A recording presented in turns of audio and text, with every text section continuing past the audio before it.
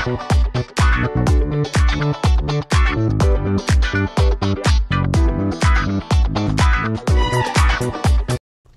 and welcome back to Friday Reads, where we help you find your next read. I'm Jill. And I'm Julie, and we're out and about again in Kimberly, and today we are out at the heart of the Valley YMCA, and Jill and I are sitting in the dance studio there. Yeah. Not going to make a video of our dance moves. We're here because they do a book club with the Kimberly Public Library, and we're going to suggest some books that might be good for a book club discussion. So, Jill, what's your first pick? So my first pick is actually a book club selection that's done here at the Y, because the Y does have a book club, in case you're interested. It is The Midnight Library by Matt Haig. This won the Goodreads Choice Award for the best winner of Best Fiction for 2020, which is the year that it was published. Between life and death, there's a library, and within that library, the shelves go on forever. Every book provides a chance to try another life you could have lived, to see how things would be if you had made other choices. Would you have done anything different? If you had the chance to undo your regrets, a novel about choices that go into a life well lived. Somewhere out beyond the edge of the universe, there's a library that contains an infinite number of books, each one a story of another reality. One tells the story of your life as it is, along with another book for another life you could have lived if you had made different choice at any point in your life. Well, we all wonder how our lives might have been. What if you had the chance to go to the library and see for yourself? Would any of these other lives truly be better? Nora Seed finds herself faced with this decision, faced with the possibility of changing her life for a new one, following a different career, undoing old breakups, realizing her dreams of becoming a glaciologist. She must search within herself as she travels through the Midnight Library to decide what is truly fulfilling in life and what makes it worth living in the first place. So it sounds like there's a lot to discuss in this book, so it makes a good book club discussion book. My first pick is a book from 2023, March of 2023, and it's Beyond That, the Sea by Laura Spence Ash. And it is, as German bombs fall over London in 1940, working class parents Millie and Reginald Thompson make an impossible choice. They decide to send their 11-year-old daughter Beatrix to America. There she'll live with another family for the duration of the war, where they hope she'll stay safe. Scared and angry, feeling lonely and displaced, Bea arrives in Boston to meet the Gregorys. Mr. and Mrs. G and their sons William and Gerald fold Bea seamlessly into their world. She becomes part of this lively family, learning their ways and their stories, adjusting to their affluent lifestyle. She grows close to both boys, one older and one younger, and fills in the gap between them. Before long, before she even realizes it, life with the Gregorys feels more natural to her than the quiet, spare life with her own parents back in England. As she comes into herself and relaxes into her new life, summers on the coast in Maine, new friends clamoring to hear about life across the sea, the girl she had been begins to fade away, until abruptly she is called home to London when the war ends. Desperate as she is not to leave this life behind, she dutifully retraces her trip across the Atlantic back to her new old world. As she returns to post-war London, the memory of her American family stays with her, never fully letting her go, and always pulling on her heart as she tries to move on and pursue love and life on her own. As we follow Bea over time, navigating between her two worlds, this book emerges as a beautifully written, absorbing novel full of grace and heartache, forgiveness and understanding, loss and love. So again, a lot of topics to explore in a book club. And one of the things when I was looking up what makes a good book is typically a book between like 200 and 400 pages, so it falls in there, and pretty much widely available since it was from March of last year. So Beyond That, the Sea. Good morning, guys. So my next book is Yellowface by R.F. Kong. Athena Liu is a literary darling, and June Hayward is literally nobody. White lies. When Athena dies in a freak accident, June steals her unpublished manuscript and publishes it her own under an ambiguous name, Juniper Song. Dark humor, but as evidence threatens June's stolen success, she will discover exactly how far she will go to keep what she thinks she deserves. Deadly consequences. What happens next is entirely everyone else's fault. With its total immersive first-person voice, Yellowface grapples with the questions of diversity, racism, and cultural appropriation, as well as the terrifying alienation of social media. R.F. Kuang's novel is timely, razor-sharp, and eminently readable. This was published in 2023, and it is a book club selection for one of the book clubs at the library this month. So I just listened to that a month or two ago. Yeah. My second pick is River Sing Me Home by Eleanor Shear, also published back in 2023. Her search begins with an ending. The master of the Providence Plantation in Barbados gathers his slaves and announces the king has decreed an end to slavery. As of the following day, the Emancipation Act of 1834 will come into effect. The cries of joy fall silent when he announces that they are no longer his slaves. They are now his apprentices. No one can leave. They must work for him for another 6 years. Freedom is just another name for the life they have always lived. So Rachel runs. Away from Providence, she begins a desperate search to find her children, the 5 who survived birth and were sold. Are any of them still alive? She just has to know. The grueling, dangerous journey takes her from Barbados, then by river, deep into the forest of British Guyana, and finally across the sea to Trinidad. She's driven on by the certainty that a mother cannot be truly free without knowing what has become of her children, even if the answer is going to be more than she can bear.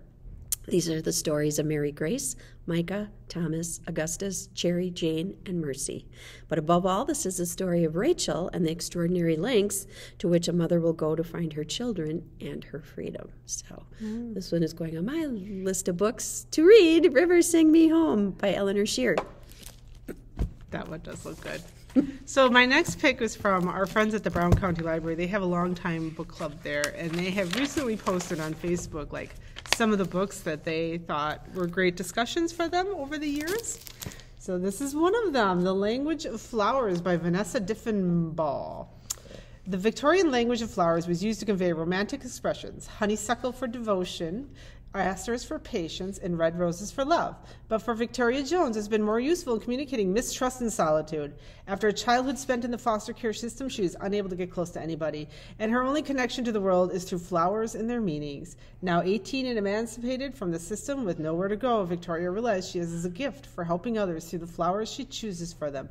But an unexpected encounter with a mysterious stranger has her questioning what's been missing in her life, and when she's forced to confront a painful secret from her past, she must decide whether it's worth risking everything for a second chance at happiness. So this was published in 2011.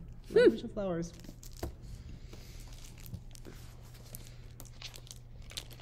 My next pick is a newer book. This came out this year, so it might be a little harder to find for a book club right now, but this is Family by Lori Frankel. Not all stories of adoption are stories of pain and regret. Not even most of them. Why don't we ever get that movie? India Elwood grew up wanting to be an actor, armed with a stack of index cards for research, line memorization, makeshift confetti. She goes from awkward 16-year-old to Broadway ingenue to TV superhero. Her new movie is a prestige picture about adoption, but its spin is the same old tired story of tragedy.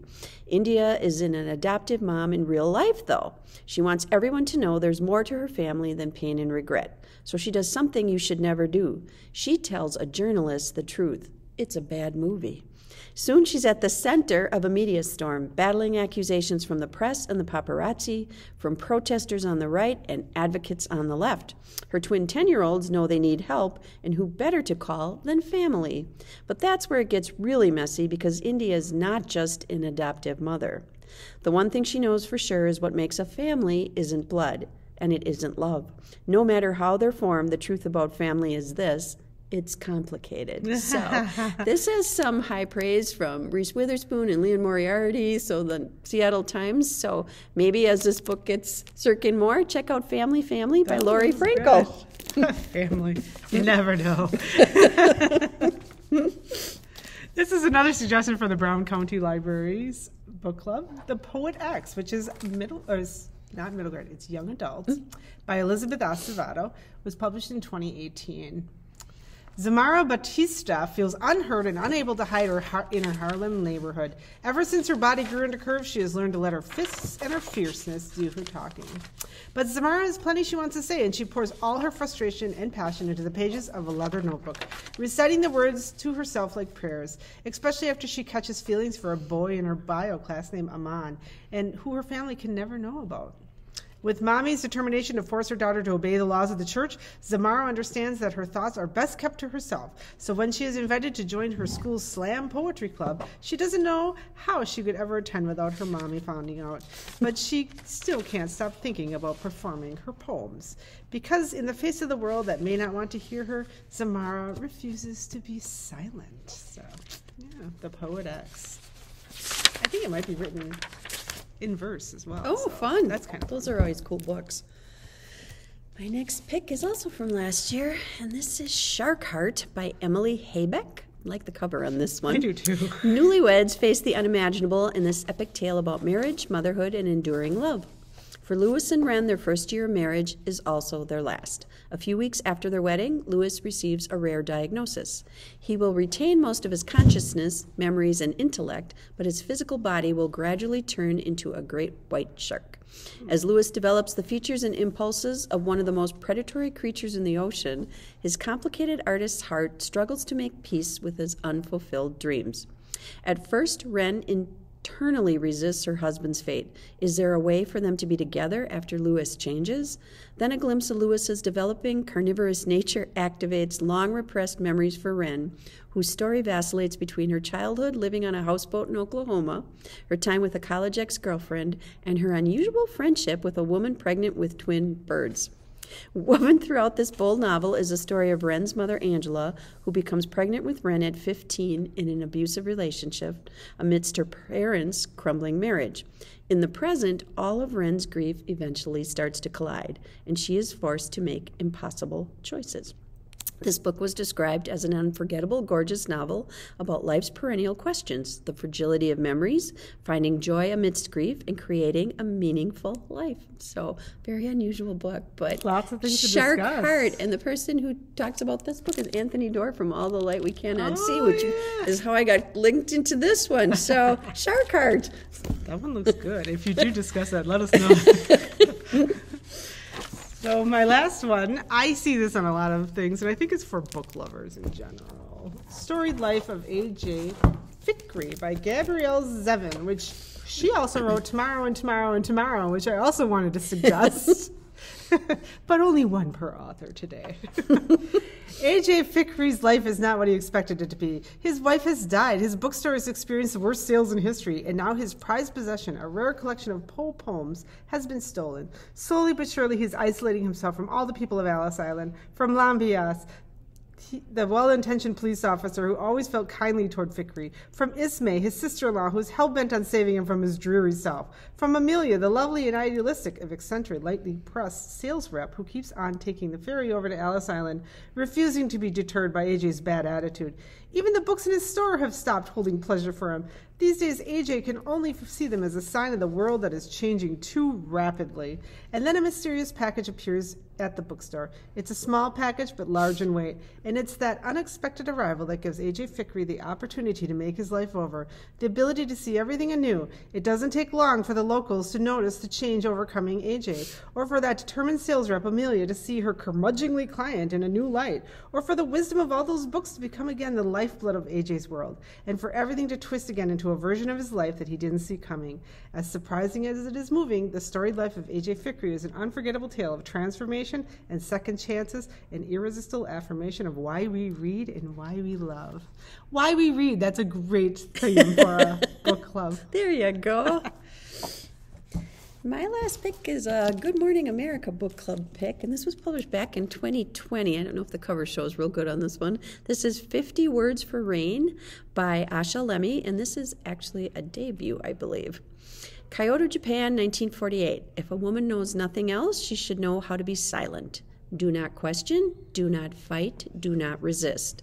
Such is 8-year-old Nori's first lesson. She will not question why her mother abandoned her with only these final words. She will not fight her confinement to the attic of her grandparents' imperial estate. And she will not resist the scalding chemical baths she receives daily to lighten her shameful skin. The illegitimate child of a Japanese aristocrat and her African-American GI lover, Nori is an outsider from her very birth.